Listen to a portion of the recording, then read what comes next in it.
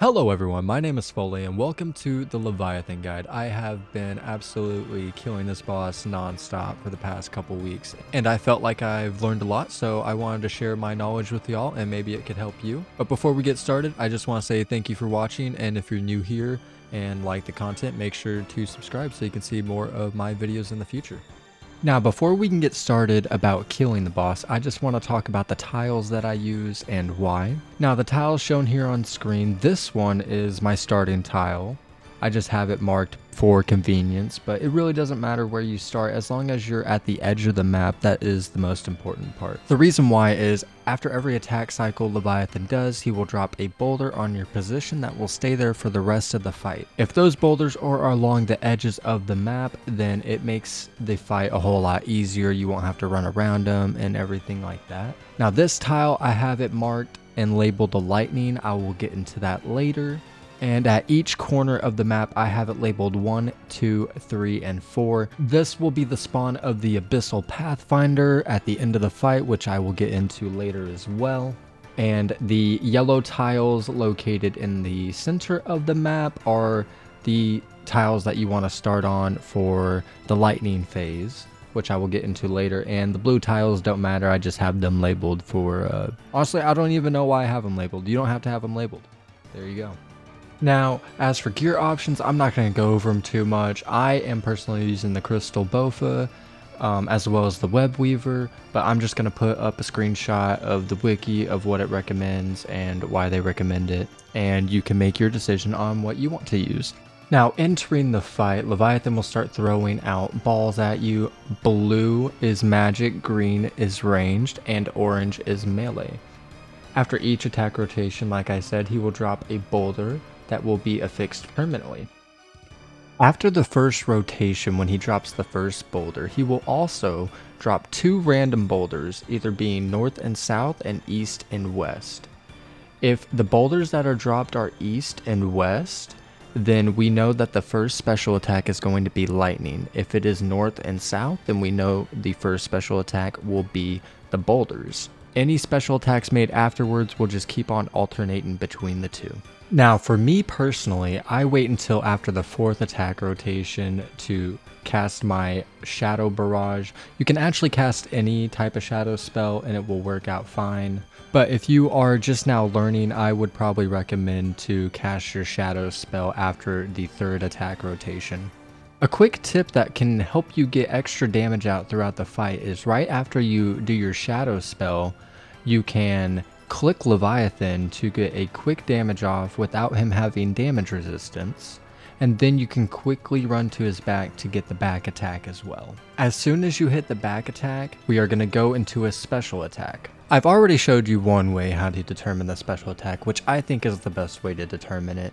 But if you are not too keen on that, if you do look in your text chat, it will tell you before he does his special attack what special attack he is doing. But it does not give you near as much as time to know what is going to happen if you were to rely on the rocks falling.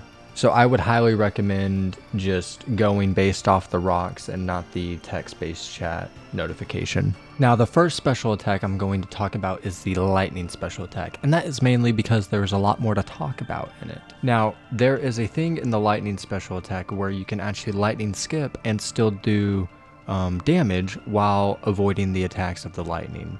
And I will show you an easy way to set it up. After you hit your back attack, you have enough time with the Bofa or any other weapon that has the same attack speed to hit 2 more attacks on the Leviathan before he starts shooting out the lightning. You want to take that time to first get on the yellow tile you're going to start off for the lightning skip, and while also getting both of those shots off, because that really helps with the timing. Because right after that second shot, a tick or two after, Leviathan will start shooting out the lightning. So that gives you a good idea of when you need to start moving. Now, for Bofa or any other weapon with that attack speed, you can move 3 tiles and then you can shoot, and then move back 3 tiles and shoot again, and then just repeat the process. And for something like a twisted bow that has a 5-tick attack speed, you want to move 4 tiles and then shoot, rinse and repeat.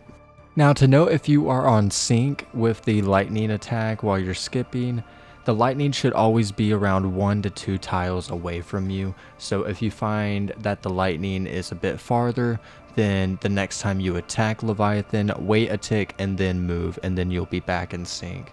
If you find yourself during this phase where you need to maybe drink a ranging pot, a prayer dose, maybe some food, that is fine, and you can do that while skipping. Just make sure while you do it, after you get to your destination tile, click Leviathan so that you are still in sync. You can either click Leviathan or wait a tick. I usually just click Leviathan because it's much easier. So run while you're running, you know, chuck your potion, click Leviathan, run back, it's all good. And that is about it for the lightning phase. Just after the phase is done, make sure to head to the edge of the map, so whenever he starts dropping boulders again, they will be placed on the edge of the map. Now on to the boulder phase. With the Bofa, after you hit the back attack, you have enough time to hit one more shot with the Bofa before he starts spitting his first boulder at you. So what I do is attack him once, and then as soon as he shoots out his first boulder, I move 1 tile, shoot again, move 3 tiles, walking. I'm walking this whole time. You do not want to run during this phase. You want to walk 3 more tiles, shoot, and then walk 3 more tiles, shoot again, and then hide behind the line of boulders that you just made. You want these boulders to be as far on the outside as possible, with you being able to get behind them without closing yourself in.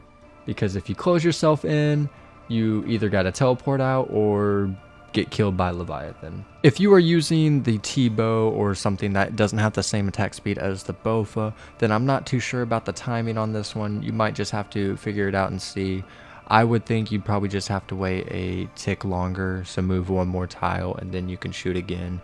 But yeah, you'd probably just have to mess around with it and see what's up. And that is pretty much it for the boulder phase. Now the fight will continue and be the same until you hit 180 hit points, which is the enrage phase. Now, keep 180 hit points in your mind the whole time while you're doing this fight, because it becomes crucial when setting up for the final phase. Not setting up properly for the final phase can really make it hard to get the kill, but if you set it up right, you should be able to kill him no problem and actually really fast.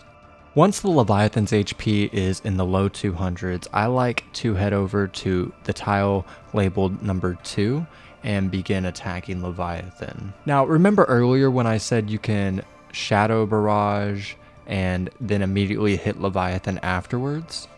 Well, this comes into play right here, because this is the best way to set up the enrage phase. If you shadow barrage him and then hit him and then make him go below the 180 threshold to start the enrage phase will start and he will still be stunned. So you can get a couple attacks off before he actually starts shooting projectiles at you. And that is usually enough time for you to get the kill. Now, once his HP hits 180, the Abyssal Pathfinder will spawn. It will always spawn in the tile labeled 1 if there is nothing preventing it from spawning there.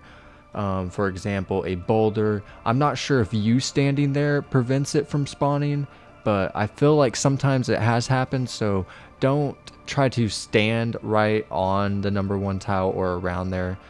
Just try to be somewhere in the vicinity, but not necessarily on it. But if there is something preventing it from spawning there, it will then move to number 2, 3, and 4, like shown before. And the Pathfinder will rotate around the map in a clockwise direction, and you will need to follow it the whole time, being within its confines. If you are not in the confines, then if you are protecting range and a range ball hits you, you will take damage from it. You'll take half damage, I believe, from it.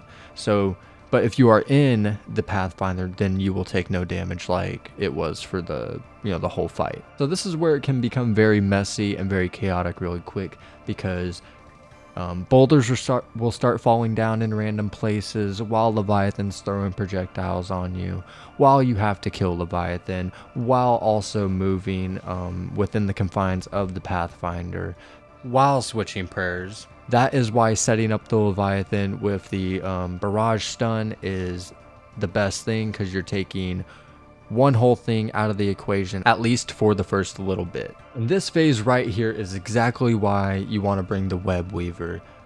Using the Web Weaver, it's almost guaranteed that you kill it within both special attacks. There will be a couple times where there's a couple more hit points that you gotta get off Leviathan, but it's usually 1 or 2 shots and the deal is done. If you are in a situation where you're trying to start the enrage phase and you miss the shot off of the Shadow Barrage, just go around to the back and hit him in the back, because more than likely that shot is going to set it off. And right after you make that shot, quickly make your way over to the number 1 tile, or where you believe the Pathfinder will spawn if there's something obfuscating the spawn location. As soon as you see Leviathan hit 180 hit points or lower, immediately switch to your Web Weaver or whatever weapon that you are going to be using. For me, while I use the Web Weaver, I immediately switch to it and click on the special attack orb. That way, whenever I get into the Abyssal Pathfinder, I can let off my first special attack immediately. Do not let off your special attack while you are not in the Pathfinder, because he takes reduced damage during it, and your Web Weaver or any other bow is not going to be hitting it. It ain't going to be a great time. Be in the Pathfinder. You need to be there. During this phase, Leviathan will only shoot out magic and ranged projectiles, so going into this phase, I would just start praying one of them. It doesn't really matter, it's all chance on what he's going to shoot out anyways. But start off praying one of those and get your special attacks off as fast as possible. I would say priority though is, first priority, make sure you have your prayers right. Second priority, make sure you are in the Pathfinder. Third priority, do not be a melee range. His chomps fucking hurt, bro. And then after you have all those priorities set, you can start killing Leviathan. If you are close enough to the Pathfinder at the start of this phase, you usually have a free first shot, so you can get 1 special attack in, and then click your special attack orb. That way your special attack is ready the next time you are ready to shoot. And move along with the Pathfinder, and once you find an opening spot where you're not in danger, then you can shoot again, and that should finish off the kill. The biggest issue I had with this phase was just trying to rush it and get my attacks off, but if you follow the priorities and with a little bit of practice, you should have no problem with this phase at all. And honestly, the most times that I die during this phase is accidentally being on the same tile as a boulder, because I don't really pay too much attention to where the boulders are dropping. That's the one thing I don't pay a lot of attention to, but that is that's like 25 upwards of 30 something damage that you could be taking if you get a boulder splat. And once you finish the kill, grab your loot and get ready, because Leviathan automatically spawns and the fight will begin again, and then you just rinse and repeat. And one last thing I didn't mention that can help you save a lot of time throughout the kill is knowing when to eat. The only time you want to eat is if you're really low going into the enrage phase. As soon as it starts, just get you a combo food, because it is very possible you might take a couple instances of damage during that. But the only other time you should be eating is right after you Shadow Barrage. While you're running to the Leviathan's back, that's the only free time that you have during the kill to go ahead and eat. So I always make sure that I'm only eating during that time. Also, if you would like to highlight the Abyssal Pathfinder like you have seen in the clips, then all you need to do is download the Better NPC Highlight plugin. After you download it, you go into the settings, and under the True Tile settings, under True Tile IDs, you want to type in this ID 12220 and then comma, and that will highlight the Abyssal Pathfinder for you. And the last thing I can recommend you doing is, after you Shadow Barrage, turn off your protection prayer, because you will not need to use it until after the special attack is over. So if you're here trying to do long trips or for an extended amount of time, it will save you a lot of prayer potions. And it will make your trips last longer if you're good enough. But that's pretty much what goes through my head while I get a kill here. I hope this helps you, and if there is something I missed, make sure to let me know down in the comments. That way other people can see it and maybe I could see it, so whenever I go for the pet, I will have that knowledge with me as well. Again, I hope this helped, and thank you for watching. I will see you next time. This is Folayyy. Peace.